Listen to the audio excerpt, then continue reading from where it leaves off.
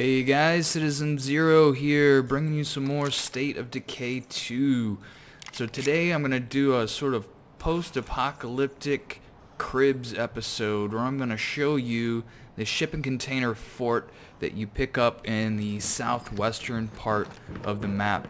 I just got this thing fully outfitted. Took me quite a bit of time, and took a lot of time actually just to get the money to be able to, or not money but influence, to be able to even pick up this fort. It's 3,500 influence, and you have to have 8 survivors to be able to unlock this settlement. But let me tell you, it is worth it. This thing is awesome. You know, just a couple of the main features that it comes with here is you don't need to install a watchtower. You don't need to install a watchtower because all along the tops of these crates, your survivors are going to post up with their firearms and guard all the corners of your shipping container fort. So that is one big bonus. Another really nice thing about this fort is because of all these shipping containers, it gives you a bonus to your storage capacity. And what I love the most is that you don't have to install any barracks or beds. It comes with 8 beds built in. So they're provided by the covered areas. And I'll show you where some of those beds are at in this place. But because I have 8 people, I didn't need to actually waste any of my slots on beds. And I actually could fit a couple more people since 2 of my people don't need their own bed. So I could potentially have 10 people in my community. Now, just before I walk around and show you what the fort looks like, this is the setup I'm working with here. So I have a still right here, and this is producing water for me mostly. I don't really need it to be producing fuel, so I don't use any food there. But if I did need it to, it's there. I have a level 3 infirmary, which is nice, although it does take up 1 material per day, and I'll show you sort of where my materials are going in just a moment. I have the level 3 command center with the antenna installed. That way I can have 5 different outposts. I have the solar array, which is providing my base with power. A little bit of a morale boost. I also have the fighting gem installed. I don't have a warlord, so I can't upgrade it anymore to like level 2, but it is still giving me plus 20 max health and plus 25% fighting experience, which is pretty nice. The mod I have installed on it is for extra storage. I don't really need that actually, but I didn't have any better ones to install at the time. I have 2 hydroponics installed, and this is producing a ton of food for me. This is actually going to give me enough food that I'm going to actually have a surplus with all of my people, and that is something that has been a problem for me at my outpost in the past, is just maintaining a food for that large population. I have a forge here, which is pretty good if you want to change you know, materials into scrap or vice versa. It's also great for crafting melee weapons. Now, I don't have a character yet who has knowledge of metalwork. I'm working on trying to find that because I really want to make some of these awesome crafted weapons, and as soon as I do that, I will definitely share that with you guys. But that rebar blade looks awesome. Alright, so what else do I got here? I've got the level 3 storage. It actually comes with the level 3 storage. It normally it comes with the fire safe stockpile, but because of the way I have my resources set up, I actually changed that to the heavy duty storage so I could have more materials installed. It also comes with, and this is the other nice thing about it, it comes with the level 3 workshop, which is wonderful. It is so nice to be able to just start off with that level 3 workshop. Alright, so that is kind of the setup I have. For the outpost, I have a materials, an ammo, a fuel, and then 2 medical outposts. I do the 2 medical outposts, that way my infirmary is basically just a wash. It's -2 per day, but then I get the +2 back, so I'm not losing any meds there. As far as my other ones, Oh, as soon as these seeds are planted, we'll see my food jump up. But even without those seeds planted, I'm still at a surplus of food at +1. My ammo's at +1. And my fuel is at +1. So everything is looking pretty good here except for materials. That's the only place I am losing any resources. I thought that was a pretty good trade-off to get a +1 on pretty much everything else for a -2 with materials. I don't know. If you guys have a better setup that you like on this base or any of your other bases, I'd love to hear about it. Share it down in the comments. You know, if you really like the build I've got going here and it works for you, please hit that thumbs up for me. It really helps out my channel a lot. As far as the community goes, I am mostly positive. Sometimes they get in a few little spats and it drops down below, but I've never been in the negative morale on this build so far. It's pretty solid build as far as keeping them happy and keeping my supplies up. This would really be nice if I could just go clear those out, but as soon as you clear them out, they pop right back up. I have tons of effects going on here. You guys probably have a number of these as well, just because at this point in the game, if you're able to build this outpost, you should have quite a few of those perks. So this is my threat level, and it pretty much is about always at 7. Just from having 8 people, it is really hard to get it anywhere too much below that. 8 people is a lot of people. However, it doesn't bother me because, well, I've got 8 people to defend this place.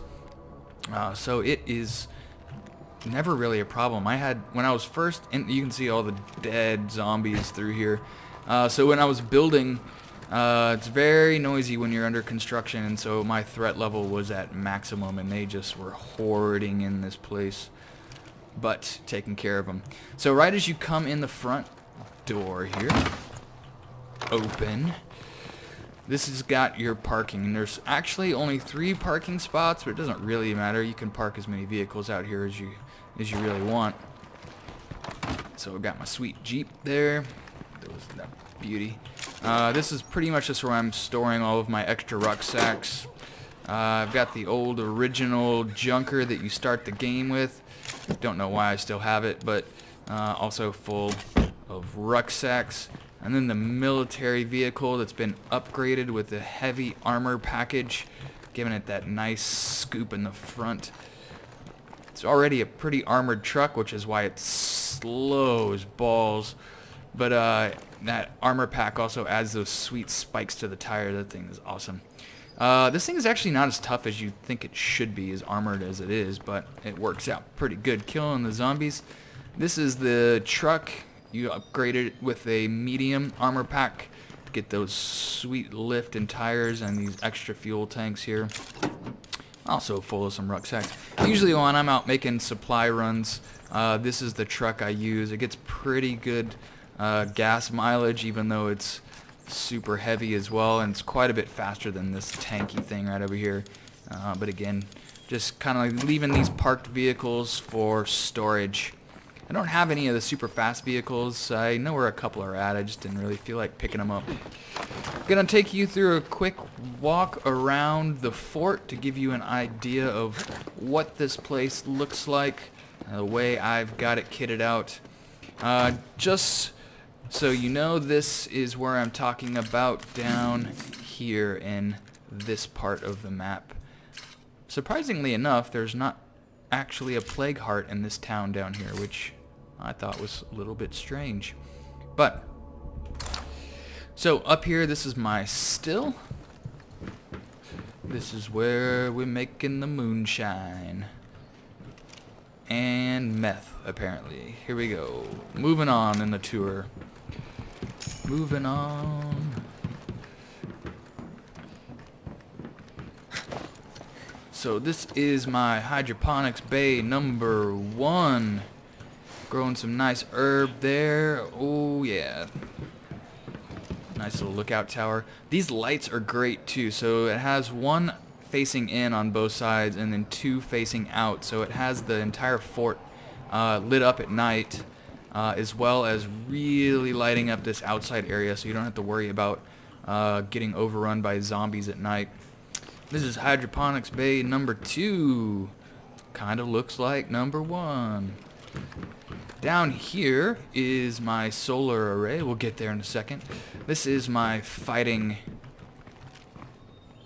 gym, and yeah. Kind of wish I had a warlord. Probably heard it in my other videos. I made a mistake and picked Sanders as my leader. Colonel Sanders sucks. Don't pick him.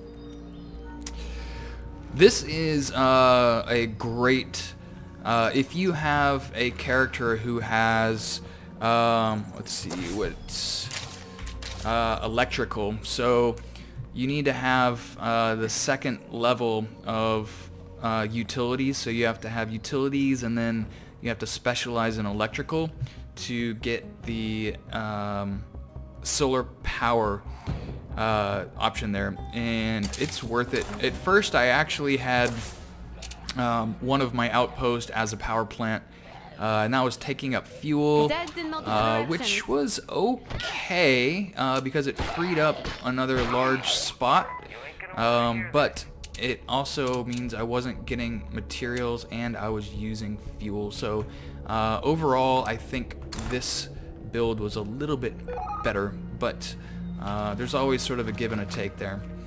This is the forge area. Another large outdoor space is required for the forge. Hoping to find a survivor with metalworking skill soon, because I really want to craft my own melee weapons. Nice little lounge area. So we actually have, there's another little storage space in here. Oh, what have I not shown you guys here? There is the command center right up here with my little antenna and another little storage space in there. So all those little storage spaces count as living space as well. This is my workshop, the nice level 3 workshop. This place is a beast. And then we drop right down to our infirmary. And that is it. That is the whole place. I don't actually know where the beds are. They just say that the beds are somewhere inside the containers. But I never actually get to see them. Or at least I've never seen them. They might be somewhere hiding, and I just don't know how to get to them. That's the base, guys. This is definitely something you're going to want to save up your influence and get. Totally worth it. There has not been a zombie attack that has been anything I couldn't easily handle with this thing. And it gives you so many spaces for upgrading your community. Highly recommend this. Hope you enjoyed this video on the storage container fort. Go out, get it for yourselves. Tell me what you think. Share your builds down in the comments below. Don't forget to like this video and subscribe to my channel for more. Thanks again for watching, guys. Take it easy.